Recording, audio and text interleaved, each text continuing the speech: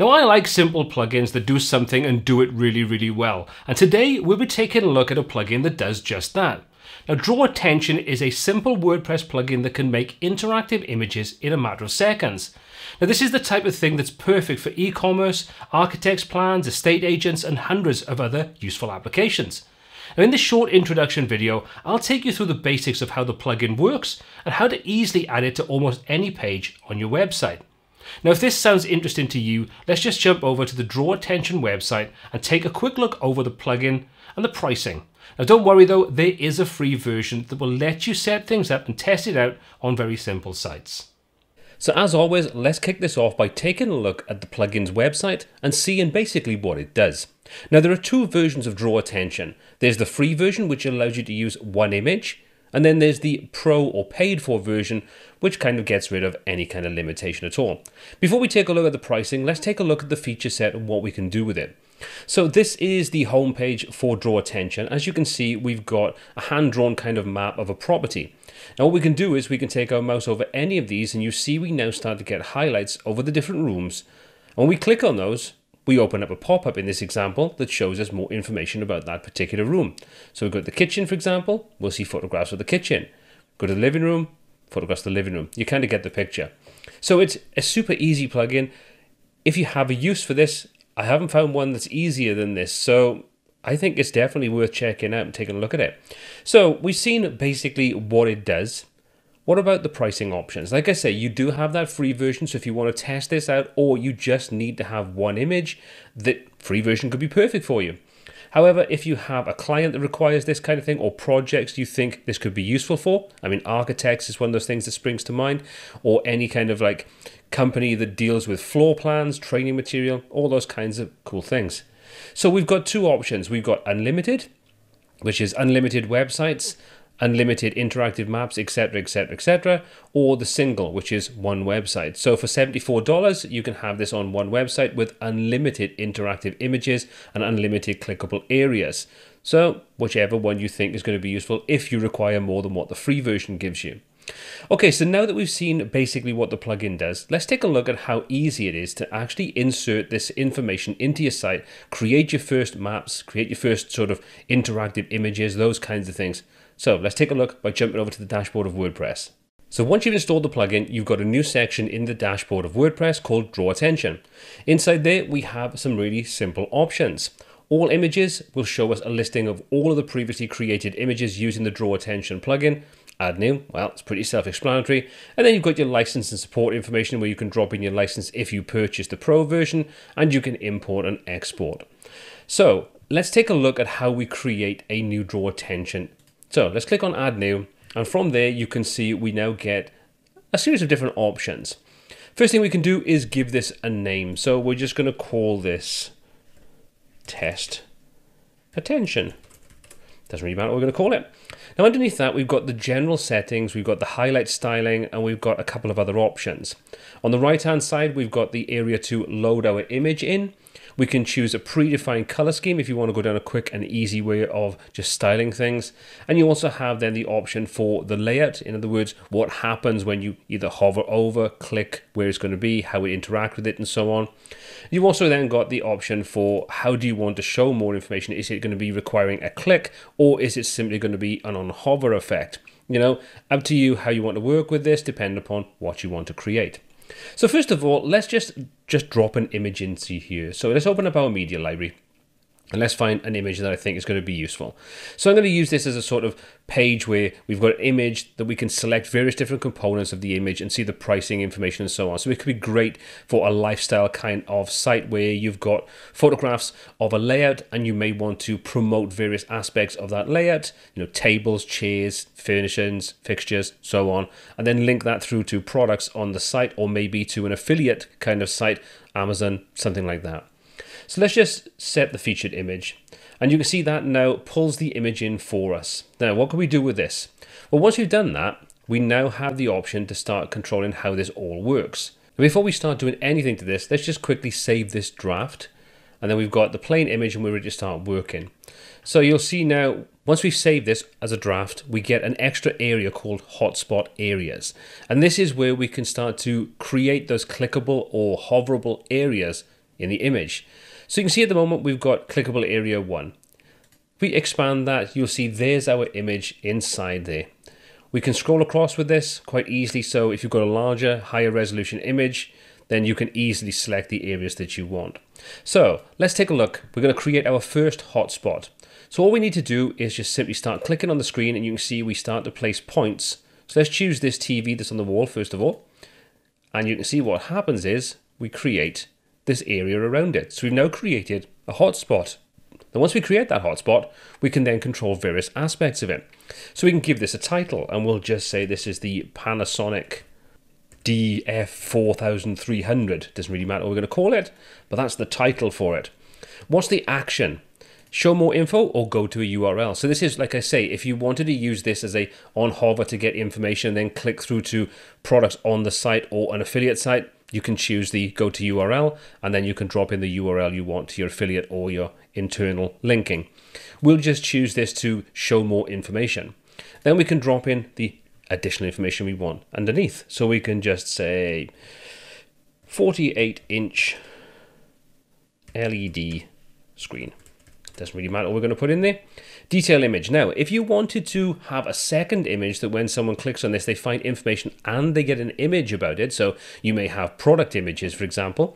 You can add or upload a file. Now, I don't have anything for this particular TV, so let's just add any image. It doesn't matter. It's more to demonstrate how it works. So we'll just say we're going to have this, which is a kind of placeholder for when we have the product shot of this particular TV. You can see it gives us a preview underneath, and we now define the key information for that specific hotspot. So now what we can do is we can minimize that, and now we can add another area in. So let's just say this time we're going to do something to do with one of these tables or the sofa or the TV cabinet. Doesn't really matter what we're going to do. So we just go through the same process again. So we'll click and start selecting to create the highlight around this particular image. Now I'm not going to be too picky about this. Now you will notice one thing. We are kind of restricted at this point in time to only being able to work with straight lines. We can't use things like Bezier curves. Now I have spoken to the developers, and I'm not the first person to ask about Bezier curves, so we can get more feature-rich interactive sort of shapes inside here, and hopefully this is something they will look at in a future version of it. So fingers crossed, and if more people would like that kind of thing, maybe you could just get in touch and say you'd love to see Bezier curves as part of the plugin, and that'll kind of speed up the process. Whichever way you want to go about it, I still think it's quite cool. Okay, so this is our clickable area number 2. Now we can come over, we can give this another title. So we'll just call this TV cabinet. And again, show more information, and we'll just call this a black TV cabinet, 2 meters. Doesn't really matter what I'm going to put in there. I'm just filling this out with placeholder gibberish. And again, we'll just do a detail image. So we'll just choose another detail image and use that. So we've now created 2 hotspots inside our image. Now we can set up anything else we want inside here. So let's again just save the draft so we commit those changes before we start making any alterations to this. And before we do make any changes, let's just preview this so we can see what it looks like. So there's our image, and you can see if we mouse over, we get these highlight effects and the hover information. And on the left hand side, if we click, that's where it'll show us the extra information and any placeholder images or any images for that particular product. Very, very easy indeed to work with. Let's close that down. Now, you can see we've got 2 sections, the general settings for the image background, the title color, text color, and so on. So let me just open this up. That's this section on the left-hand side, I believe. Then we've also got the default more info. So if you want to put default text inside there, you could do that. You can then control the highlight styling. So at the moment, that's set to be white. However, we could set that to a different color. Let's just say we wanted to set that to be blue. We wanted to change the opacity to something like 35%. You could set a border color if you wanted to, and a border opacity. So let's set that border opacity to 0.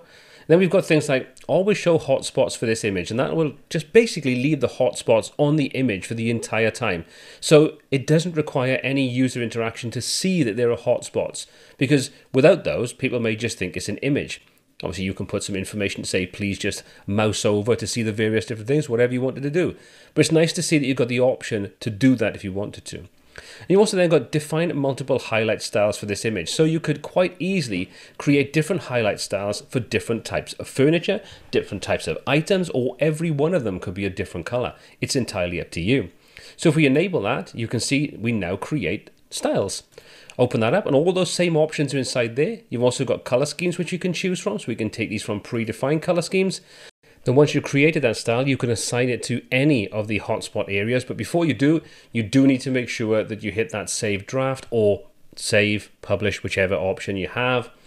And then what we can do is we can come down to any of these and we can open this up, and then any styles you've created are available inside here. So you can see it says default at the moment, but if we came back up and we just chose to create a different style, so we'll change style 1 and we'll just call this blue, actually just call this red hover.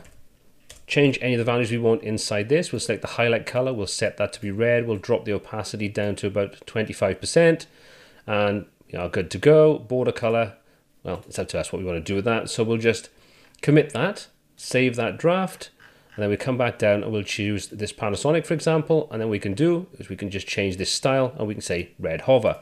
So now that will hover and change color to red. So once we've done that, we'll just, again, save our draft. We'll preview this in a new tab, and we should find then that's in red, that's in blue. So you can see it is really easy to customize the way this all works, and it's really quite simple. Now, what other options do we have? Let's come back over into the dashboard.